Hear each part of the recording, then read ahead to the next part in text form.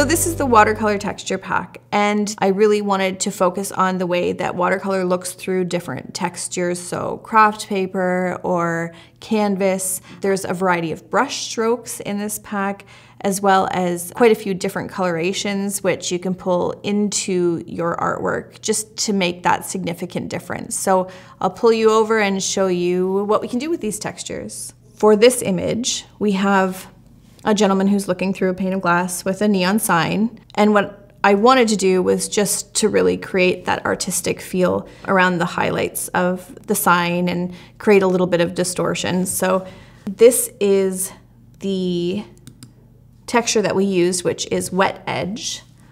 And then what I've done is changed my blending mode to pin light and lowered my opacity. And I just put a little bit of a mask on it because I didn't like the way that the watercolor texture looked on his face.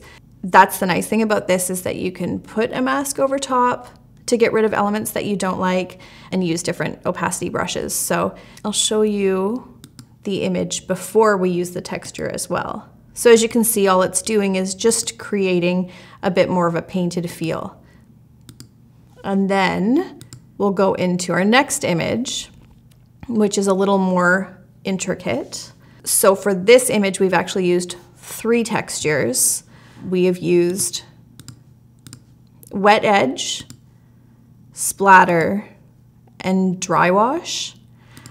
So I've used all of those textures using different blend modes, so pin light, soft light, and hard light, and then masked those all off according to what I wanted the final image to look like. So this image, I just wanted it to look like it was part of the background. The original image that we have, there's no texture in the background at all. So using those elements to create some interest, playing with your blending modes, playing with your masking, playing with your opacities, all these elements just help to create an artistic final product depending on what you're looking for. With these textures, we've pulled some color in, we've pulled some different elements into the image that weren't there before. I hope that you take these elements and create something really beautiful, use it to be creative, use it to be artistic. There's so many options in here. Play with your blending modes, play with your masks, and when you found something that you love, come into the Facebook community and show us.